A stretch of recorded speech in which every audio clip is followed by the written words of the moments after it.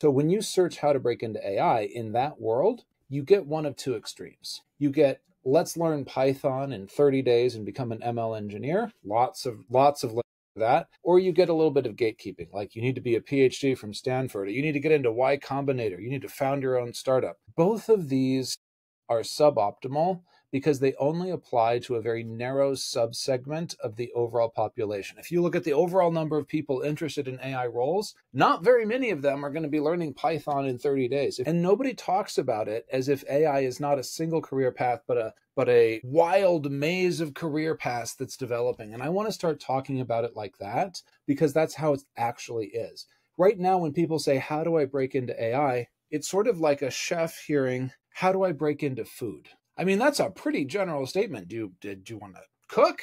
Do you want to do front of the house? You want to do back of the house? You want to get into investing and owning restaurants? Do you want to just be a tastemaker? Who knows?